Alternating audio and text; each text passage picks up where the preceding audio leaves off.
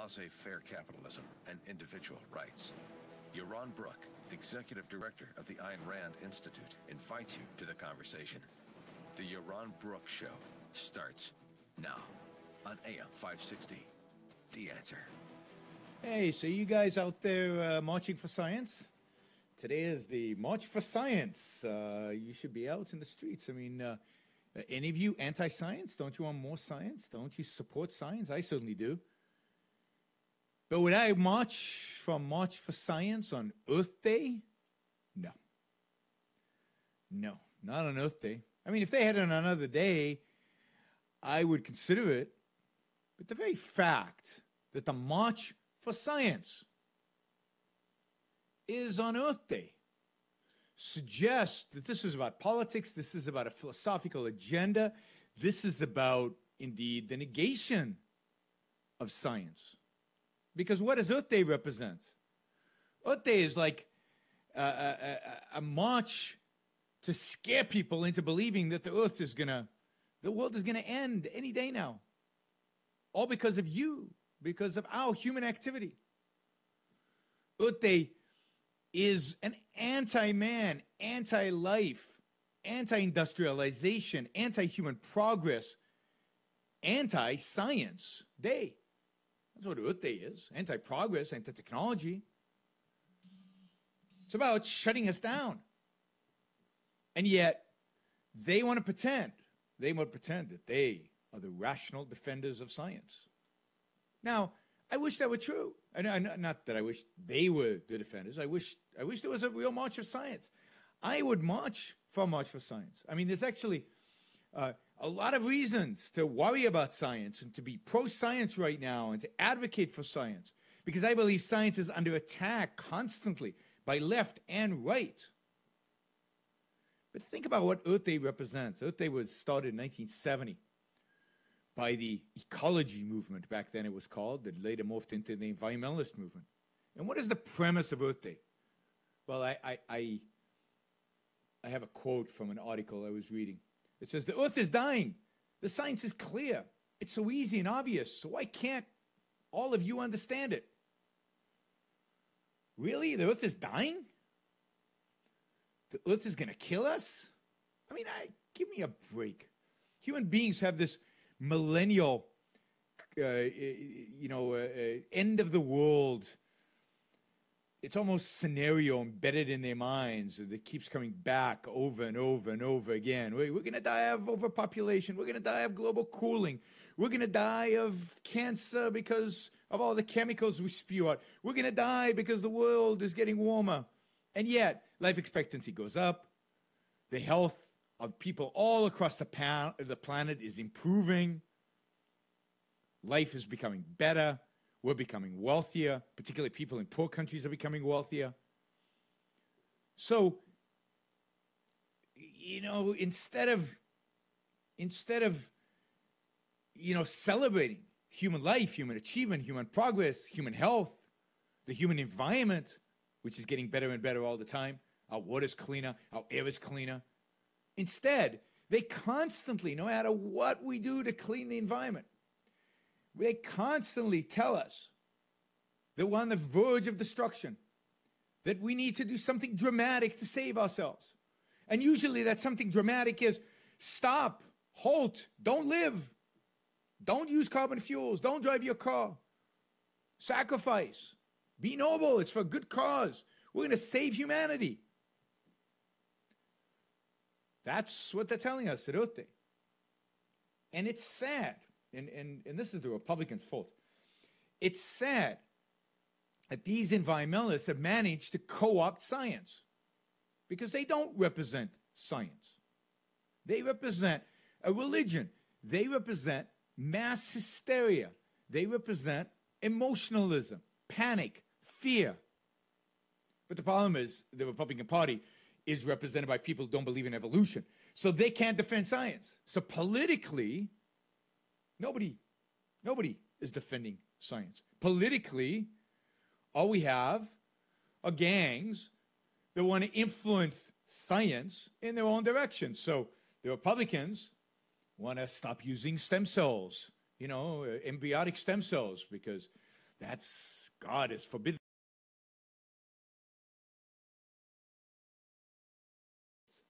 And the Democrats, oh no, the science is conclusive. We are on the verge of ending the world unless we take over and stop industrialization and stop technological progress. Neither one is science.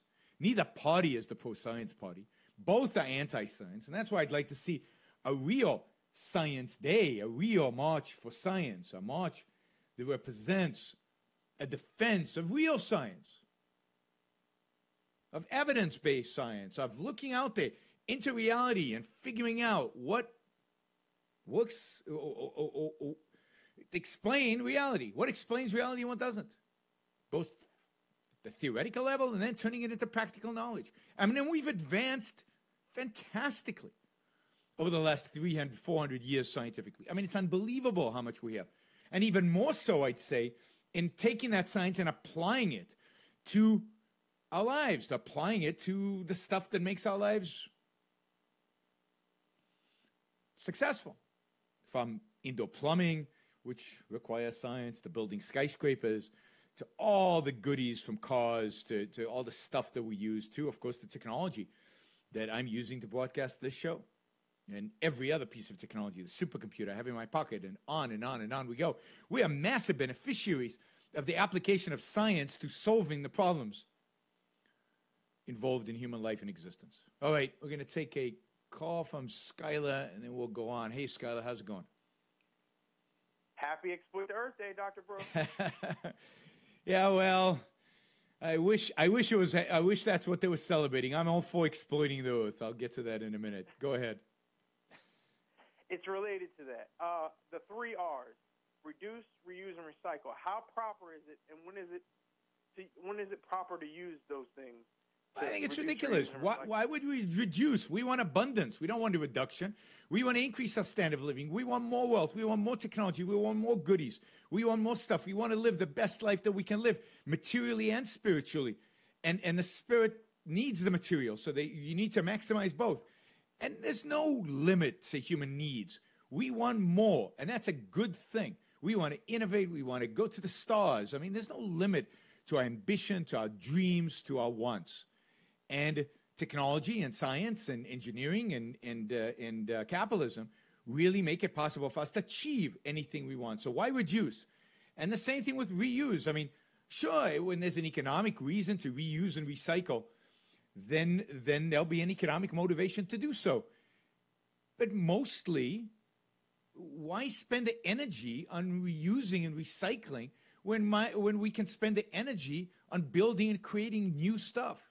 I mean, I like to use recycling just doesn't make any sense. The trucks that pick up the recycling and all the different garbage cans that we now have to put out in our yard probably pollute more than anything you save by actually recycling. And it's not clear that you save anything by recycling. I'll give you an example of paper. Nobody believes this, but this is actually pure, simple economics and reality. The more paper you recycle, the fewer trees there are going to be. Because if you recycle all the paper, then paper producers say, well, we'll need less paper, new paper in the future, and they'll plant less trees. And they'll turn forests, which are usually grown in order to produce lumber for paper, for paper products, they'll change the use of that land. They'll turn it into agricultural land, they'll turn it into housing development, they'll build a factory, they'll build a shopping mall, who knows what they'll build there. But they'll find a more economic use for that same land. So the lower the demand for paper in the future, the fewer trees there will be. Trees are a renewable resource. Any renewable resource, the quantity of that renewable resource is completely dependent on the demand for that resource. So if the demand for chickens go down because we stop eating chicken, there will be fewer chickens in the world.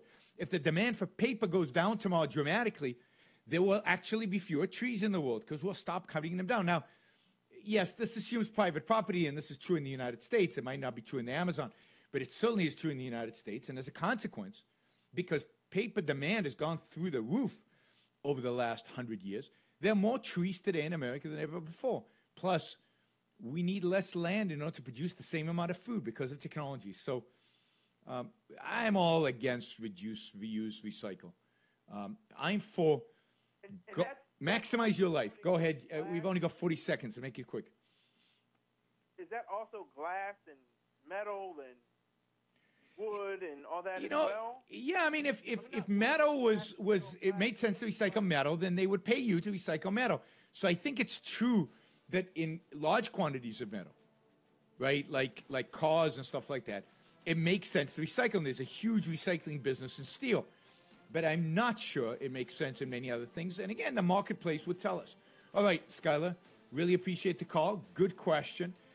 Most recycling doesn't make any sense scientifically and economically. All right, you're listening to Yaron Brook Show. We'll be back in a few seconds. Stuck in traffic? We've got the answer from the WoodfieldNissan.com Traffic Center. I'm Kevin Henry taking a look at the roads. If you're traveling eastbound on 8094 in northwest Indiana, going to see some slowdowns between Clay and Ripley.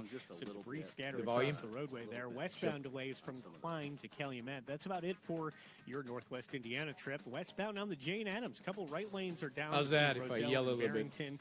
Eastbound has that same roadwork, but only westbound has a delay.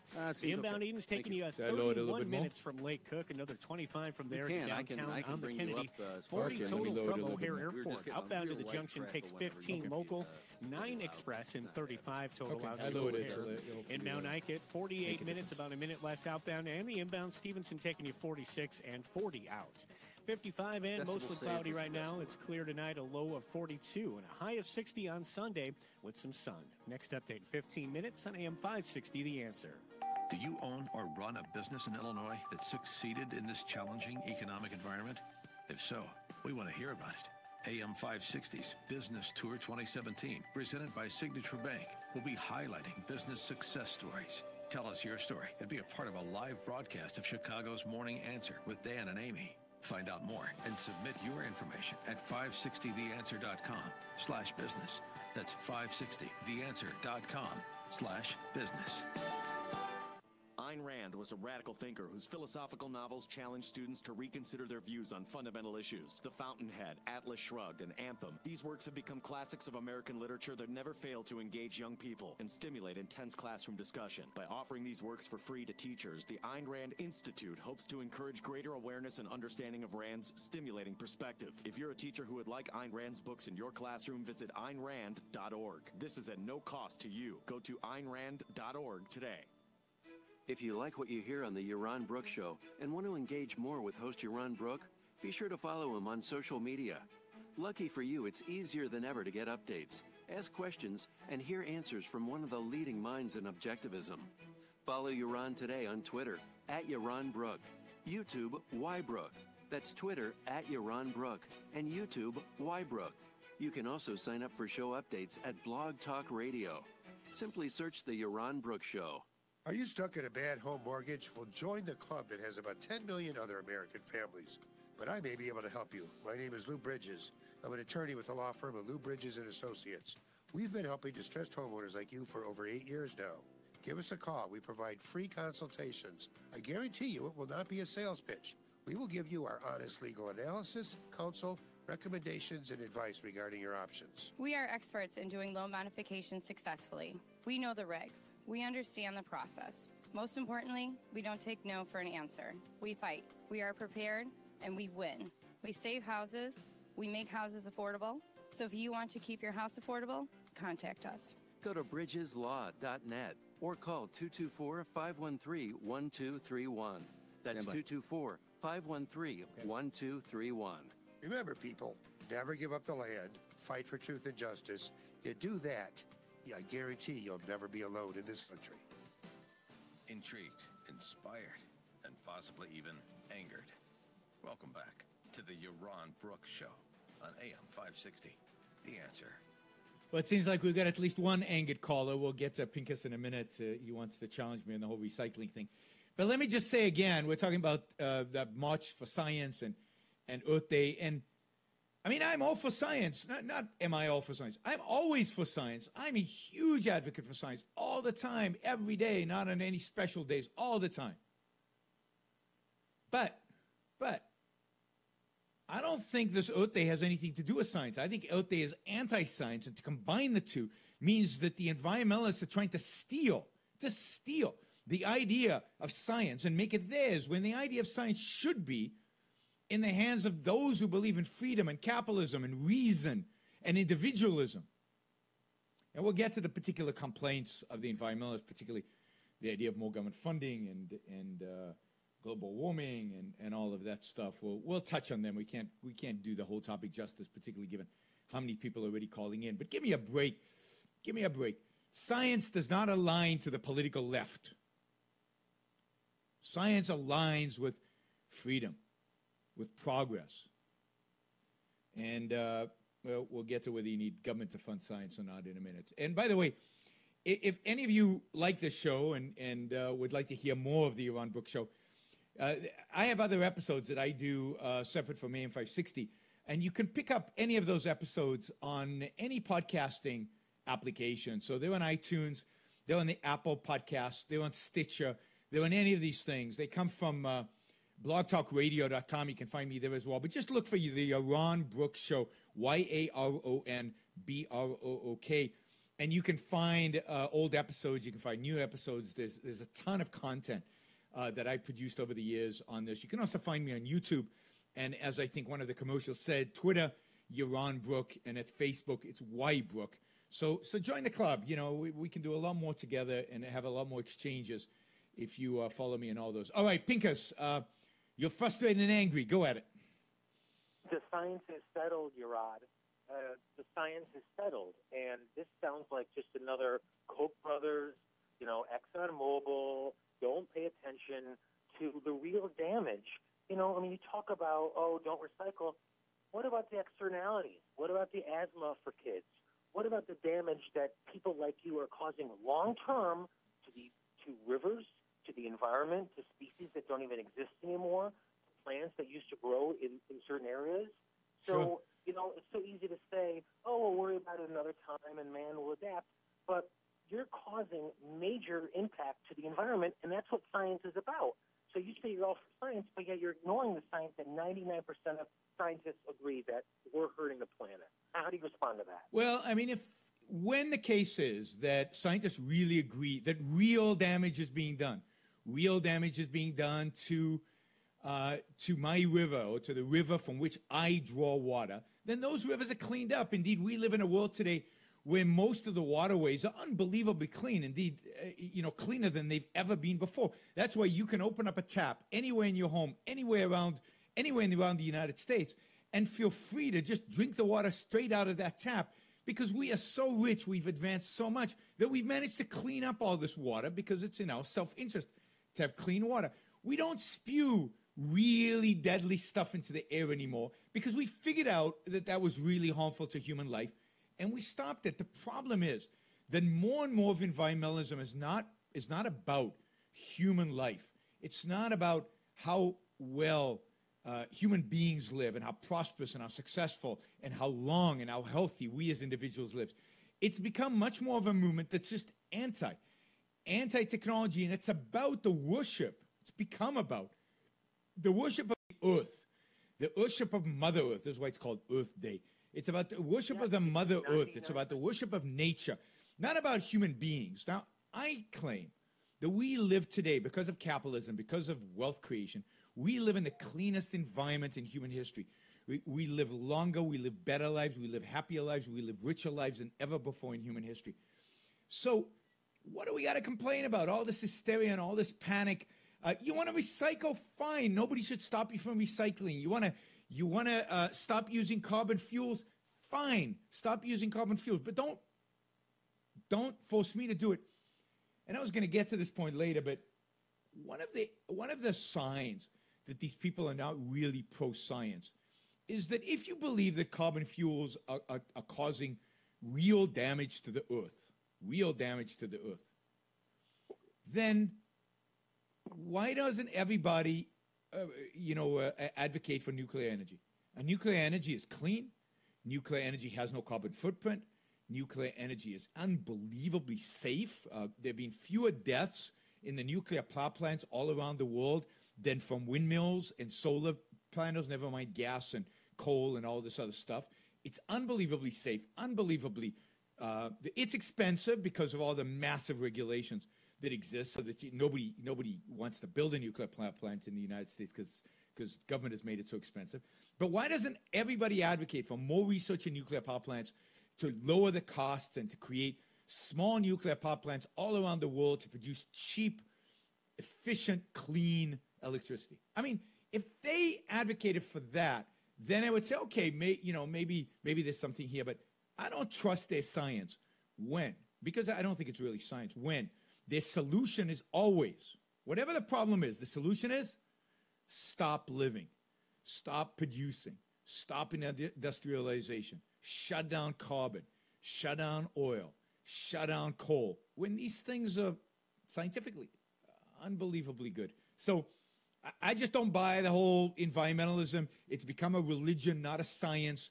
I'm not against cleaning the environment for human beings. I think there are plenty of mechanisms to do that without massive regulations or massive government institutions in order to enforce it. I don't place the so-called, planet over the lives of human beings. The planet is there so that I can live a better life. And the only way human beings live, and this will be my final point. Thanks for calling, Pincus. Really appreciate it. But the way human beings live, and John, I know you're holding, and I'll probably get to you after this break, because let me make this point. The way human beings survive, as compared to any other animal, is that we use our minds to change the environment. We figure out what is necessary for us to live a good life, to not be exposed to the elements, to be able to bring in food, to be able to improve our condition, to be able to, for more and more human beings, to be able to live. And we do all this by using our mind to figure out how to change the environment. So most animals, right, all animals, they need a place to live. They find a cave, they live in a cave. That's what human beings did initially. But then the cave was kind of cold and the fires were smelly and it was not a pleasant place to live. So they went out of the cave. And plus, the saber-toothed tiger lived in the cave and he was scary. So they went out of the cave and we started building mud huts or wood huts or whatever, right? But that required real intelligence. We had to take mud and reshape our environment. We had to chop down trees and build something. We're a unique animal in the sense that we do this, right? We don't rely on food to keep ourselves warm. We rely on making fire. We rely on creating clothes. We rely on building homes. Everything we do, everything in your home right now, every single thing is a consequence of mining, of cutting down trees, of scooping up silicon from sand or whatever. It all involves changing the environment for the sake of making human life better. And that's what the planet is here for. It's for us to exploit, rationally exploit, by the use of our mind, in order to allow us as human beings, as individual humans, to live better lives. And we take science to understand the world around us so that we can exploit more. Right? So a long, long time ago, there used to be this black muck that used to be ooze out of the ground. And it used to dramatically lower property prices because it would smell and you couldn't do anything with it, and it destroyed agricultural crops, and it could light up, I think, on fire. And it was just awful. Until science discovered that we could take this black muck and refine it down to 1 million different products. Almost everything in your room, wherever you are, has carbon fuels in it. It has oil in it, whether it's the plastics, whether it's some of the stuff they put on the walls. Paint is made from oil. Whether it's component within a computer, not to mention your car and your electricity and everything else.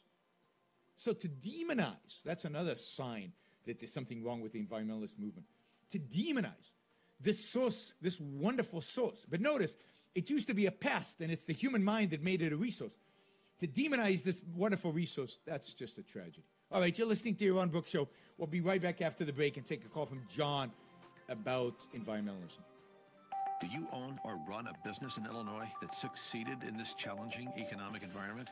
If so, we want to hear about it. AM560's Business Tour 2017, presented by Signature Bank, will be highlighting business success stories. Tell us your story and be a part of a live broadcast of Chicago's Morning Answer with Dan and Amy. Find out more and submit your information at 560theanswer.com/business. That's 560theanswer.com/business.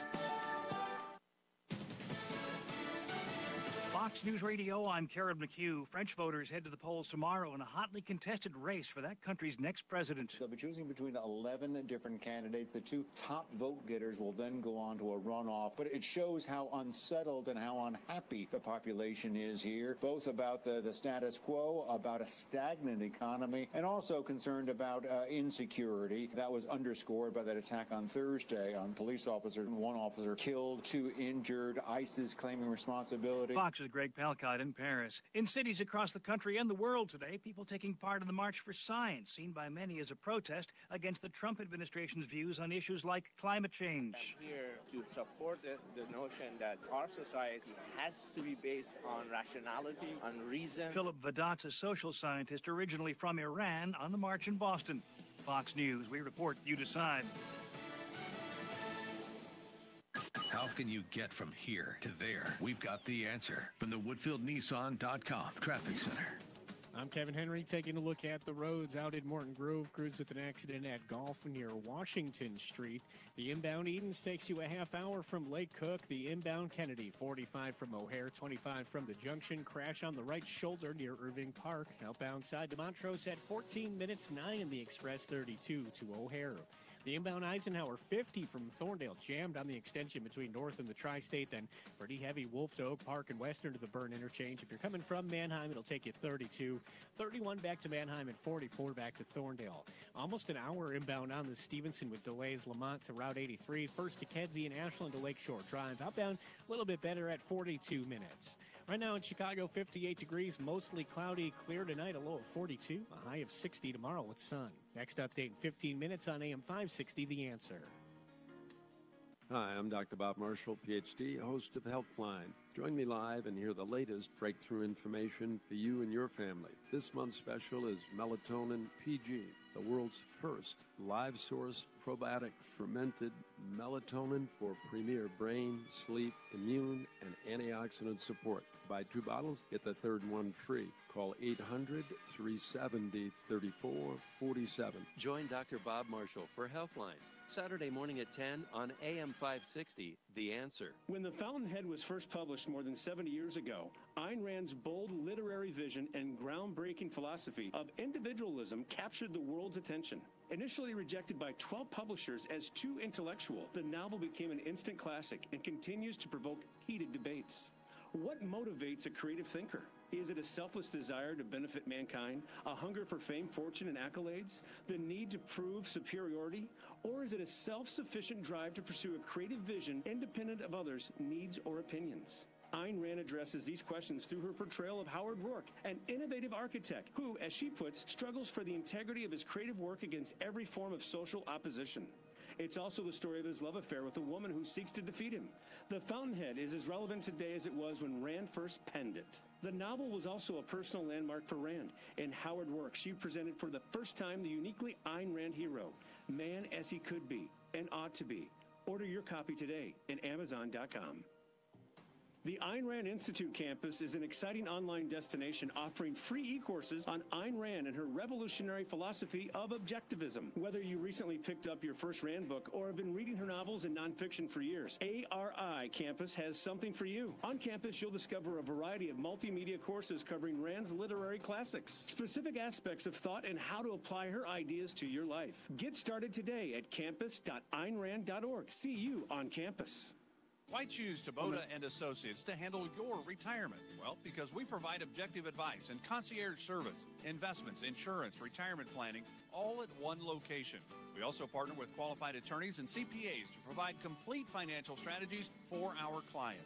We use a variety of investment and insurance products to custom design retirement plans that can give clients a clear look at their future. We help you stay on the path toward financial independence If you don't want to do it yourself and you want to work with a team to create a financial strategy for your future, give us a call. 630-777-7955. That's 630-777-7955. Would you rather get retirement advice from some TV show host who doesn't know anything about you, or to Boda and Associates? 630-777-7955. Tabota & Associates is a registered investment advisory firm. Jack Tabota is an investment advisor representative and insurance professional. Investing involves risk, including the possible loss of principal. Investment advisory services offered through AE Wealth Management, LLC. No traditional conservative view, nor the standard libertarian ones. Welcome back to the discussion of Ayn Rand's radical fundamental principles of freedom.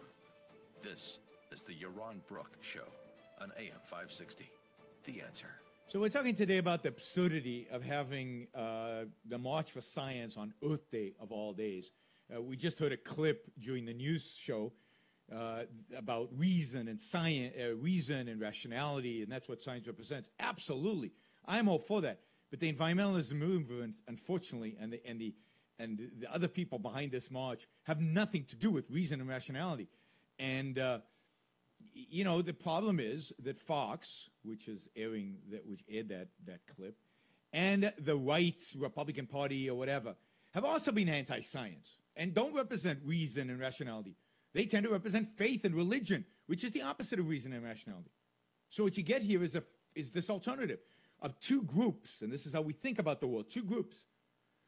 Those who claim they're pro-science but are really undercutting science with environmentalism, and those who are pro-faith and just are pro-science when it's convenient for them. And there's no real pro-science movement.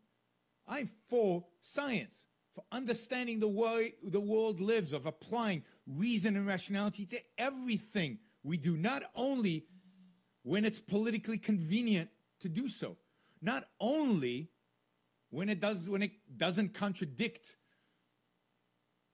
you know, some biblical statement. All right, if you want in on the conversation, 312-642-5600. What do you think about the March for Science? What do you think about science in general and about environmentalism? 312-642-5600.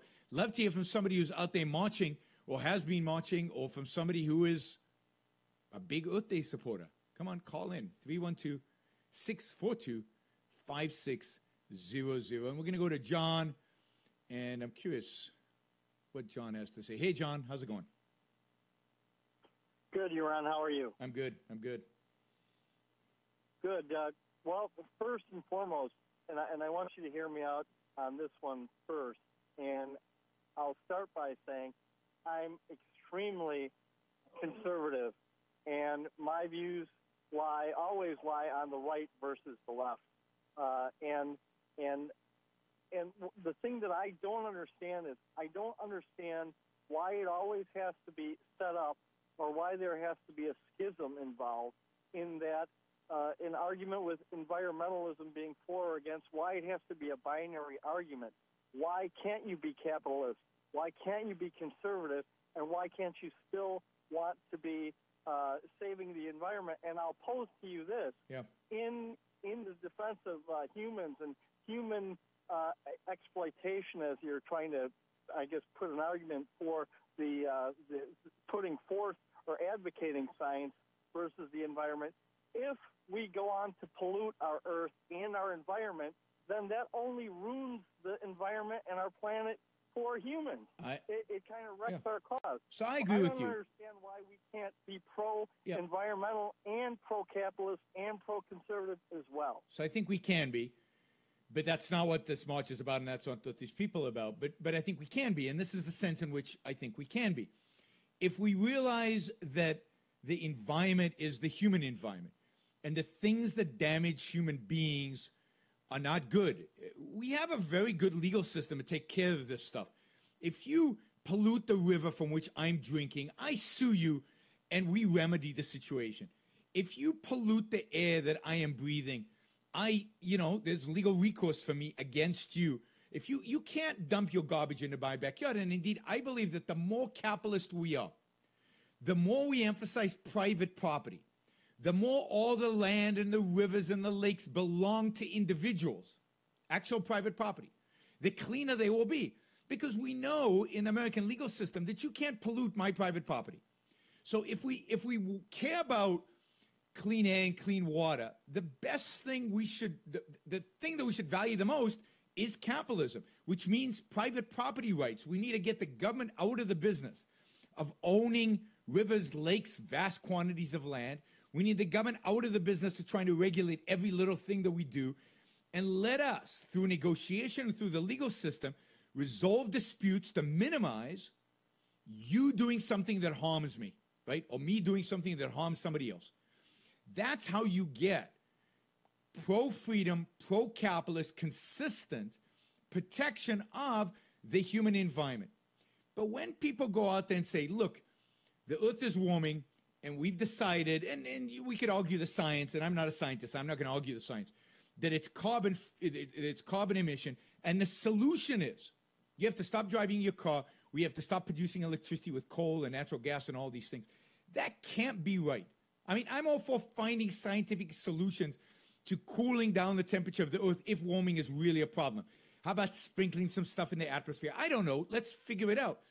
But the idea that you should stop living your kind of life, that we should stop capitalism, that we should stop progress, cannot be a solution to a problem, any kind of environmental problem. Because at the end, the environment is there for us to live in. And if our standard of living is going to plummet so that we can save a few degrees increase in warmth, that can't be rational. That can't be right. The standard is human life. The standard is individual human flourishing. All right. That music suggests that we're running out of time. Thanks, John. I mean, I agree with you. Science should not be political. That's the most important point you should get out of this show. Science is not left. Science is not right. Science is about the truth. And you'll hear the truth right here on the Yaron Brook Show. Stuck in traffic? We've got the answer from the WoodfieldNissan.com Traffic Center. I'm Kevin Henry taking a look at the roads out in Morton Grove, a crash Gulf in Washington, Elgin at Liberty and Page, and in Roselle at Irving Park and Roselle Road. Eden's inbound, it's going to be a half hour from Lake Cook, almost another half hour from there into downtown on the Kennedy, 45 from the airport, a right shoulder block and crash at Irving. Outbound to Montrose taking you 14, Express save you some time at 9:32 to O'Hare. 50 inbound on the Ike from Thorndale, 32 from Manheim. Out to Manheim takes 31:44 to Thorndale. Stevenson in from 3:55 at 55 minutes, 37 from the Tri-State. You're jammed between Lamont and Route 83 with the left lane block and crash. Outbound Gapers starting right around the Tri-State, 45 to 3:55. Right now in Chicago, 58, mostly cloudy, dropping to 42 with clear skies tonight. A high of 60 on Sunday with some sun. Next update in 15 minutes on AM560 The Answer. Somewhere in America, at just this moment as you sit listening to this radio show, there's a young person waiting to discover Ayn Rand's novels, waiting to have his or her life changed by the beauty of Ayn Rand's art and the logic of her ideas. Through ARI's Free Books to Teachers program, we have delivered more than 3 million copies of Ayn Rand's books to schools in every state. You can help us reach young minds today. Make your tax-deductible contribution now at AynRand.org/support. Ayn Rand was a radical thinker whose philosophical novels challenged students to reconsider their views on fundamental issues. The Fountainhead, Atlas Shrugged, and Anthem. These works have become classics of American literature that never fail to engage young people and stimulate intense classroom discussion. By offering these works for free to teachers, the Ayn Rand Institute hopes to encourage greater awareness and understanding of Rand's stimulating perspective. If you're a teacher who would like Ayn Rand's books in your classroom, visit AynRand.org. This is at no cost to you. Go to AynRand.org today. 2017 marks the 60th anniversary of Ayn Rand's Atlas Shrugged. 12 years in the writing, it is Rand's masterwork. Despite being published 6 decades ago, the novel continues to gain recognition and profoundly influence business leaders, thought leaders, and a growing number of political leaders. Its presence in today's culture cannot be denied. The fascination with Atlas Shrugged persists because it grapples with the fundamental problems of human existence and presents radically new answers. An updated cover for the mass market edition of the novel recently hit stores. Order your copy today at Amazon. Whether you're an adoring fan who wants to add this new edition to your personal library, or someone who wants to read the book for the first time to see what all the fuss is about, pick up your copy of Atlas Shrugged today. Order on Amazon. Intrigued, inspired, and possibly even angered. Welcome back to the Yaron Brook Show on AM560 The Answer. So today we're talking about Earth Day and how the left has kind of stolen Earth Day to do a march on science when they don't really even represent the march on. They don't represent science.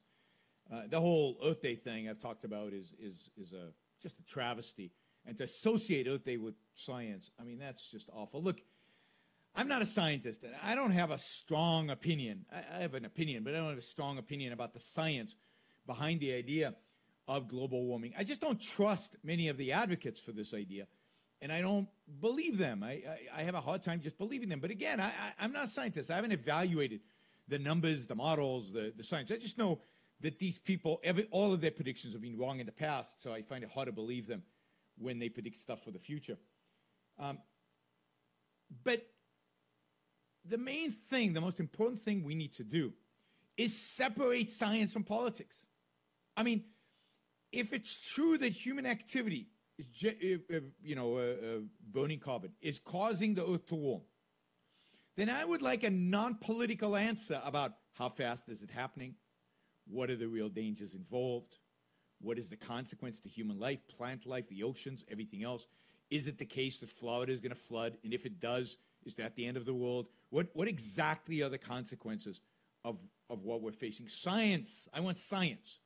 And I want the scientists to be able to say, look, we don't really know. I mean, that's a good scientist. When they look at a complex system like weather, climate, they're willing to say, I don't know, I'm just not sure. I mean, here's some probabilities. I'd like to see that. And I'd like it to see divorced from politics, from the Democratic Party, Republican Party, or even what to do about it. Because then the second question is, okay, what do we do about it? Well, we could just stop producing and making electricity and do all these things. That seems like a really bad answer. We could replace carbon-based fuel with alternative energy. Wait a minute, but alternative energy costs a huge amount of money. There's no way to really replace all the carbon that we're using with alternative energy. And our standard of living would drop dramatically if we did that. That's not a good answer. Let's list 10 answers, but scientifically, not politically, but scientifically, and then use to decide the solution, the standard of human flourishing. Is this good for human life or bad for human life? Not for the planet, for human life. And it might turn out that even if the globe is warming, even if the sea levels are rising, it's better to leave it alone, that is the least costly for human life than any of the alternatives that we have. So we'll buy more air conditioning. So some people will have to move to higher ground. All right, big deal. But I'd like to see all of that analyzed rather than what we get, which is basically hysteria. The world is ending. We are all going to die. And we need to do something now, and that something needs to be incredibly costly and incredibly destructive to individual human life. All right, we got Sharon on the line, and I think she's going to agree with me on some of this. Hey, Sharon, how's it going? Hi, Yaron. Very nice. Thank you for taking my call. This is how I look at it. I look at the left as being the command and control center, where it's the resurrection of the brown shirts, basically trying to discover themselves or disguise themselves in the color green. What they want is centralized command and control. To quote something that Nancy Pelosi said during the, eruption of the Obamacare bill, this is just something that Americans will have to accept. And this is the problem. You can have stalwarts on the far right who are also dictatorial in that way. Yep. But I've heard it mainly coming out of the left. We are dynamic as human beings, and the earth is dynamic. Yep. The oil basically is emitted from the center of the planet, so there's nothing unnatural about the oil. Neither is there anything unnatural about we using it for our uses. Well, and there's nothing unnatural about human beings. We are part of nature, and it's amazing to me that on Earth Day, they celebrate plants, and they celebrate mud, and they celebrate dirt, but they don't celebrate human beings. They don't celebrate oil. They don't celebrate our achievements. Aren't we part of nature? Aren't we an aspect of nature? And let me agree with you on this command and control. We used to call environmentalists, they're like watermelons, green on the outside, red on the inside. Because it's interesting, all those commies in the 60s, they all turned environmentalists because they learned that they could stop progress and production, and they could increase command and control and central planning more through environmentalism than through any other means. Unfortunately... Well, I agree that that is true. They want to control the populace, and this is the bottom line. Once they control the air you breathe and everything else... I think that's right. Growing up, the snow is black. I think we do know how to basically improve our lot here. And I just will mention something briefly. What the Bible does say, we are the stewards over this planet. And I think we're smart enough to know how to use the natural resources. So I don't see where it goes against nature. I don't even see this false science that has even erupted from this far left, and that's all it is. It is transferring wealth from one pocketbook, someone else's wallet, to someone else's wallet. I mean, I agree with you. I think, oops, sorry, I disconnected you, but that was accidentally. Sorry about that. But I agree that that's what they're after. I agree that we can use science to change our environment, to make our lives better, and we can do it in a way that is not going to lead us to die. We're not that stupid. We're not that ignorant. And indeed, it's science that what protects us from being too stupid and too ignorant. So let's have real science, not nonpartisan science. I also have to mention, just because it's me, and when I hear the left wants to control our lives, I object, because everybody wants to control our lives. You think our CEO in charge, our president, Donald Trump, doesn't want to control our lives? Sure he does. He wants us to buy American. I want to buy whatever the hell I want to buy. It's none of his business as president of the United States what I buy and whom I buy it for. He wants to tell me who to employ, who to invite to my home. He wants to limit immigration. That's command and control. I don't want command and control. The only thing government should do, you've heard me say this many times, is protect my individual rights. And otherwise, leave me alone. You're listening to the Yaron Brook Show. We'll be right back. Mark your calendar. Objectivist Summer Conference 2017, or OCON 2017 for short, will take place in Pittsburgh, Pennsylvania, June 10th through the 15th. The conference will be held at this historical center of industrial America and will celebrate productive heroes and the heroism of productiveness. They'll also celebrate the 60th anniversary of Ayn Rand's Atlas Shrugged. Visit objectivistconferences.com to explore their first-time attendee discount and special rates for young adults. Students, you can apply for a scholarship to cover some or all of your expenses. Experience the uniquely inspiring events only an Objectivist conference offers. Register, and you'll have the opportunity to attend intellectually stimulating talks, panel discussions, and workshops with people who share your values. Visit objectivistconferences.com and sign up today. That's objectivistconferences.com. See you at OCON 2017.